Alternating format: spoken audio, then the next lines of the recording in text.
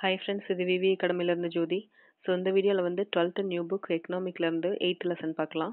இந்த லெசனோட பாதி வந்து நம்ம பார்த்துருந்தோம். ஸோ பேலன்ஸ் லெசன் பார்க்கலாம்.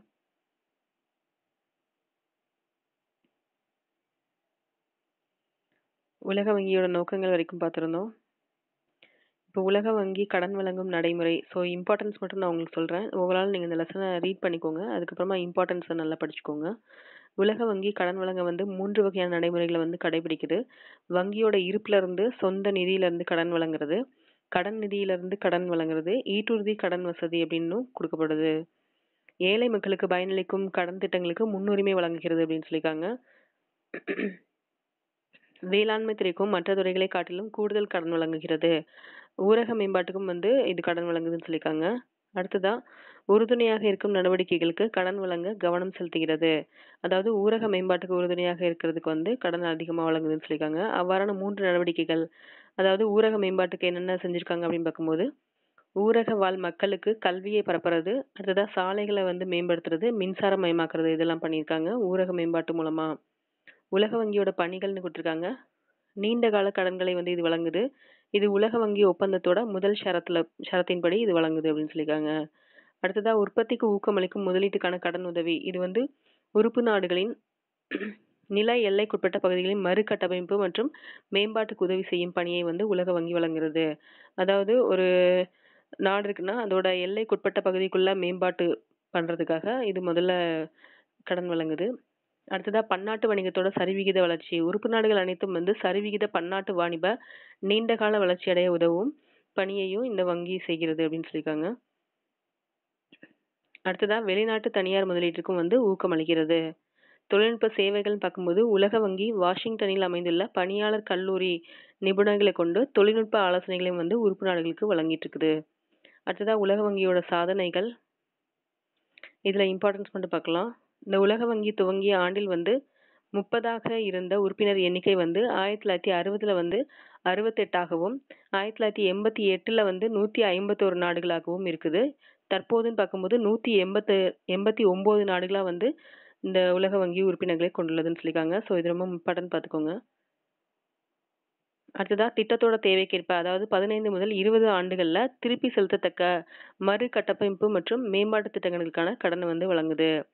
அடுத்ததா துவக்க காலங்கள்ல உலக வங்கி ஐரோப்பிய நாடுகளுக்கு மட்டும்தான் கடன் வழங்கியது. இப்போ வந்து ஏழைகள் அதிகமா இருக்கிற நாடுகள்ல வளர்ந்து வரும் நாடுகளுக்கு வந்து அதிகமா கடன் வழங்குதுன்னு சொல்லியிருக்காங்க. அடுத்ததா இந்தியாவுக்கும் உலக வங்கிக்கும் உள்ள உறவுகளை பத்தி சொல்லியிருக்காங்க. இந்தியா உலக வங்கியின் அதிகாரப்பூர்வ பெயரான international bank of reconstruction and development என்ற பெயரை வரைவு குழுவுக்கு முதலில் பரிந்துரை செய்தது அப்படின்னு சொல்லியிருக்காங்க.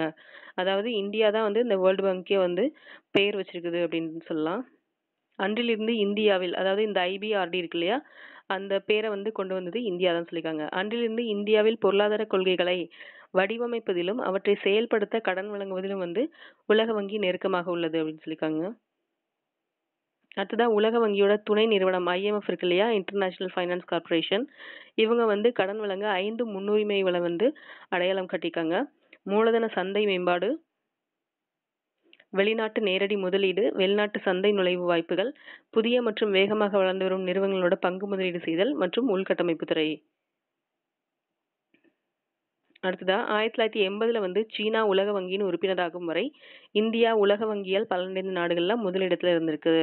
ஸோ சீனா வந்ததுக்கு அப்புறமா சீனா முதலிடம்னு சொல்லப்படுது. இந்த ஐபிஆர்டி நீடித்த நாள் நெடுநாள் உறவுன்னு கொடுத்துருக்காங்க. ஸோ இந்த பாக்ஸ்ல பார்க்கறதுக்கு முன்னாடி நம்ம நேற்று வீடியோல பார்த்துருந்தோம்.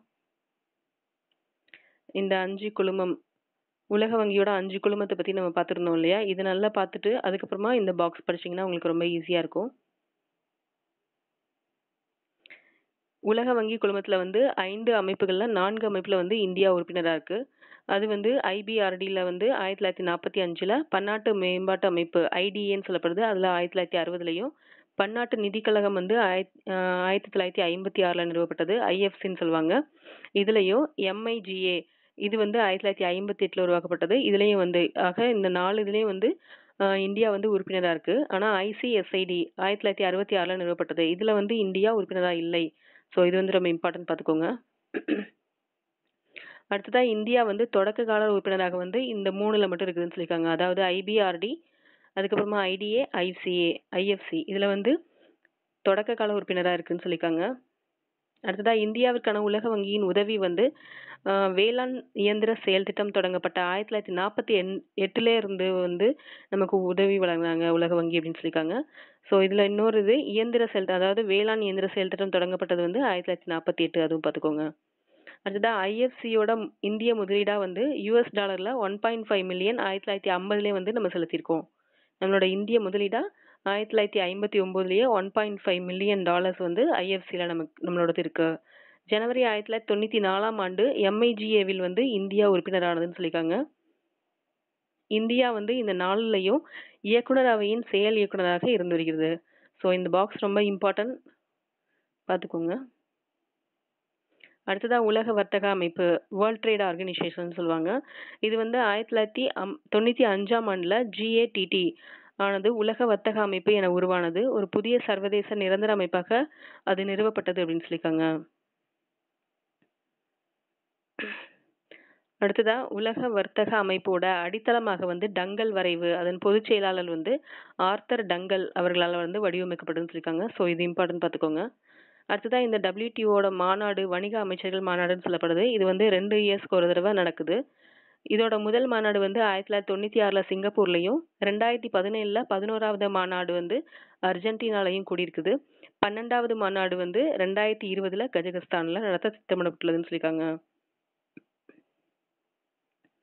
அடுத்ததா WTOட இதோட இந்த வேர்ல்ட் ட்ரேட் ஆர்கனைசேஷனோட தலைமையகம்னு பார்க்கும்போது அமெரிக்காவில் இருக்கிற நியூயார்க்கில் இருக்குது. ரெட்டை கோபுரங்கள் அப்படின்னு சொல்லுவாங்க. இந்த பின்லேடன் கூட ஃப்ளைட்டை விட்டு இடிச்சார் இல்லையா, அதை சொல்லியிருக்காங்க. அது வந்து ஏப்ரல் 4, 1973 வந்து இது துவங்கப்பட்டிருக்குது. அதுக்கப்புறமா இது வந்து செப்டம்பர் 11, 2001 வந்து இந்த விமான தாக்குதல் எல்லாம் அளிக்கப்பட்டதுன்னு சொல்லியிருக்காங்க. ஸோ இதுவும் ரொம்ப முக்கியம். உலகம் முழுவதும் பன்னாட்டு வாணிபத்தில் ஈடுபடும் வணிகங்களை இது வந்து ஒன்று சேர்க்குது இந்த WTO அப்படின்னு சொல்லியிருக்காங்க. அடுத்ததான் இதெல்லாம் ஜஸ்ட் ரீட் பண்ணிக்கோங்க. உலக வர்த்தக அமைப்பின் ஒப்பந்தங்கள். ஸோ இதெல்லாம் வந்து ரொம்ப இம்பார்ட்டன்ட். TRIPS, அதாவது trade related aspects intellectual property rights, வணிகம் தொடர்பான அறிவுசார் சொத்துரிமை ஒப்பந்தம். இதோட ஃபுல் ஃபார்மும் பார்த்துக்கோங்க. பதிப்புரிமை, வணிக முத்திரை, காப்புரிமை, புவிசார் குறியீடு, தொழில் ரகசியம், உற்பத்தி வடிவமைப்பு இதெல்லாம் தான் வந்து அறிவுசார் சொத்துரிமைகள் அப்படின்னு சொல்லப்படுது. இந்த ஒப்பந்தத்தின்படி பொருட்கள் மற்றும் பொருட்களை உற்பத்தி செய்யும் முறை ஆகிய இரண்டுக்கும் காப்புரிமை வழங்கப்படும். இதற்கு முன் வந்து உற்பத்தி முறைக்கு மட்டுமே காப்புரிமை வழங்கும் நடைமுறை இருந்து வந்தது அப்படின்னு சொல்லியிருக்காங்க. ஸோ இதெல்லாம் தெரியும் இல்லையா.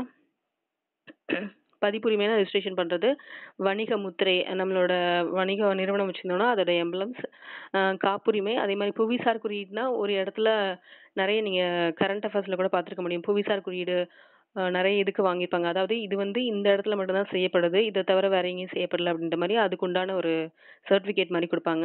அது இது எல்லாமே வந்து அறிவுசார் சொத்துரிமைன்னு சொல்லப்படுது. இந்த காப்புரிமைகளுக்கு வந்து 20 ஆண்டுகளும், பதிப்புரிமைகளுக்கு வந்து 50 ஆண்டுகளும், வணிக முத்திரைக்கு வந்து 7 ஆண்டுகளும் மற்றும் உற்பத்தி வடிவமைப்பிற்கு வந்து 10 ஆண்டுகளும் பாதுகாப்பு கால அளவுன்னு சொல்லியிருக்காங்க. ஸோ அதுக்கப்புறம் வந்து நம்ம ரெனிவல் பண்ணிக்கலான்ற மாதிரி வச்சிருப்பாங்க. 1995 உலக வர்த்தக அமைப்பு வந்து ஏற்படுத்திய வணிகம் தொடர்பான அறிவுசார் சொத்துரிமை வந்து TRIPS சொல்லப்படுது. இந்த ஒப்பந்தம் வந்து பன்னாட்டு அறிவுசார் சொத்துரிமை சட்டத்திலும் கொள்கை முடிவெடுப்பதிலும் வந்து மாற்றங்களை ஏற்படுத்தியதுன்னு சொல்லியிருக்காங்க. அடுத்ததா வாணிகம் தொடர்புள்ள முதலீட்டு வழிமுறை ஒப்பந்தங்கள், TRIMS சொல்லப்படுது. Agreement on trade related investment measures. இந்த அப்ரிவேஷன் தான் ரொம்ப முக்கியம், பார்த்துக்கோங்க. இது வந்து வெளிநாட்டு மூலதனம் மீதான நிபந்தனைகள் மற்றும் கட்டுப்பாடுகள் தொடர்புடைய ஒப்பந்தம் சொல்லப்படுது. உள்நாட்டு வாணிபம் மற்றும் தொழில் நிறுவனங்களுக்கு சமமாக வெளிநாட்டு நிறுவனங்களையும் நடத்த வேண்டும் அப்படிங்கிறது தான் இந்த ஒப்பந்தத்தோட குறிக்கோள். ஸோ இதெல்லாம் வந்து ஜஸ்ட் ரீட் பண்ணிக்கோங்க. அடுத்ததாக காட்ஸ் பற்றி சொல்லியிருக்காங்க. General agreement on trade in services, பன்னாட்டு பணிகள் வாணிபம் தொடர்பான பொது ஒப்பந்தம். இது வந்து வங்கி, காப்பீடு, போக்குவரத்து, தொலைத்தொடர்பு போன்ற பணிகளில் பன்னாட்டு வாணிகம் நடைபெறுவதற்கு தேவையான சாதகமான விதிகளை வந்து இது முதல்ல சொல்லுது. இந்த காட் ஒப்பந்தத்தில் வந்து உறுப்பினர் நாடுகள் தங்கள் விரும்பும் நாடுகளுக்கு வந்து மிகவும் சாதகமான நாடு, அதாவது மோஸ்ட் ஃபேவர்ட் நேஷன் MFN அப்படின்ற சலுகையை வந்து வழங்கலாம்னு சொல்லப்பட்டது. அதுக்கப்புறமா இந்த சலுகையை வந்து எல்லா நாடுகளுக்குமே வழங்கணும் அப்படின்னு ஒரு விதி வந்து திருத்தி அமைக்கப்பட்டது. அடுத்ததான் நார் பொருட்களுக்கான பன்முக பழைய ஒப்பந்தத்தை படிப்படியாக நீக்குதலுக்கான ஒப்பந்தம், passing out of multi fibre agreement, இதை வந்து எம்எஃப்ஏன்னு சொல்றாங்க. இது வந்து துணி மற்றும் ஆயத்த ஆடை ஒப்பந்த விதிகளின்படி பன்னாட்டு வாணிகம் 1974 வந்து நடைபெற்றதுன்னு சொல்லப்படுது. இந்த ஒப்பந்தம் வந்து ஆடை ஏற்றுமதியை வந்து கட்டுப்படுத்துது. உலக வர்த்தக ஒப்பந்தம் கையெழுத்தான 1995 இருந்தே 10 ஆண்டுகளில் இந்த நாற்பொருட்கள் ஒப்பந்தம் படிப்படியாக நீக்கப்பட்டதுன்னு சொல்லியிருக்காங்க. இது இந்தியாவுக்கு வந்து ஒரு சாதகமான ஒண்ணுதான் சொல்லியிருக்காங்க. அடுத்ததா வேளாண்மை ஒப்பந்தம். பணிகள் போன்று வேளாண்மையும் வந்து உலக வர்த்தக நிறுவன ஒப்பந்தத்துல வந்து முதல் முறையாக சேர்க்கப்பட்டதுன்னு சொல்லியிருக்காங்க. அடுத்ததா தகராறுகளை தீர்ப்பதற்கான அமைப்பு, டிஸ்பியூட் செட்டில்மெண்ட் பாடி. எந்த ஒரு தகராறும் வந்து 18 மாதங்களுக்குள் வந்து பன்முக வாணிப முறை மூலம் தீர்க்கப்படுகிறது. இந்த அமைப்பின் நிபந்தனைகளால வந்து இந்தியாவுக்கு பெருமளவு ஏற்றுமதி வாய்ப்பு வந்து இழந்திருக்கும்னு சொல்றாங்க இந்த டிஎஸ்பி மூலமா. அடுத்ததான் உலக வர்த்தக அமைப்போட பணிகள் கொடுத்திருக்காங்க. இதுல முக்கியமானது மட்டும் பார்க்கலாம். வாணிப பேச்சுவார்த்தைகளுக்கான மன்றமா இது இருக்கு, WTO தான். அதே மாதிரி வளர்ந்து வரும் நாடுகளுக்கான தொழில்நுட்ப உதவி மற்றும் பயிற்சியை வந்து இது அளிக்குது. ஸோ அதோட பணிகள்லாம் வந்து ரீட் பண்ணிக்கோங்க. உலக வர்த்தமைப்பின் சாதனைகள் கொடுத்திருக்காங்க. வணிக அமைச்சர்களின் மாநாடு, இது வந்து 2 இயர்ஸ்க்கு ஒரு தடவை இந்த வேர்ல்ட் ட்ரேட் ஆர்கனைசேஷனோட மீட்டிங் நடக்கும். எப்போதுமே வந்து டிசம்பர்ல தான் மேக்ஸிமம் நடக்கும். ஸோ இது ஃபர்ஸ்ட் மீட்டிங் பார்த்தோம்னா சிங்கப்பூர்ல நடந்திருக்குது 1996ல, டிசம்பர் 9 to 13ல. இது எல்லாத்தையும் பார்க்காட்டாலும் அட்லீஸ்ட் ஒரு 2-3 இயர்ஸ் பார்த்துக்கோங்க. 2017ல வந்து பியூனோஸ் ஏரிஸ் அப்படின்ற இடத்துல நடந்திருக்குது. 2020ல வந்து கசகிஸ்தான்ல வந்து நடக்கிறதா இருந்திருக்கு. அடுத்ததான் உலக வர்த்தமைப்போட சாதனைகளை வந்து ஜஸ்ட் ரீட் பண்ணிக்கோங்க. இந்தியாவும் பன்னாட்டு வர்த்தகமும், அதாவது WTOக்கும் இந்தியாவுக்கும் உள்ள உறவு சுற்றி சொல்லியிருக்காங்க. பன்னாட்டு வர்த்தக அமைப்பு செயல்பட தொடங்கிய ஆண்டிலிருந்தே இந்தியா அதன் வந்து உறுப்பு நாடா இருக்குது. இந்தியாவுக்கு கீழ்கண்ட விதங்களை வந்து நன்மை பெற்றிருக்குது இந்த வேர்ல்ட் ட்ரேட் ஆர்கனைசேஷன் மூலமா. அதாவது இறக்குமதி வந்து குறைக்கப்பட்டிருக்குது வேர்ல்ட் ட்ரேட் ஆர்கனைசேஷன் மூலமா இந்தியாவுக்கு. அதே மாதிரி பல நாடுகளில் வந்து இந்தியா பொருட்களை விற்பனை செய்ய முடிகிறது. அதே மாதிரி இந்த வேர்ல்ட் ட்ரேட் ஆர்கனைசேஷனால பரந்த சந்தை தகவலிலிருந்து இந்திய ஏற்றுமதியாளர்கள் வந்து நிறைய பேர் பயனடைகின்றனர் அப்படின்னு சொல்லியிருக்காங்க. ஸோ 8.5ல இருந்து நெக்ஸ்ட் வீடியோவில் பார்க்கலாம் ஃப்ரெண்ட்ஸ். தேங்க்யூ.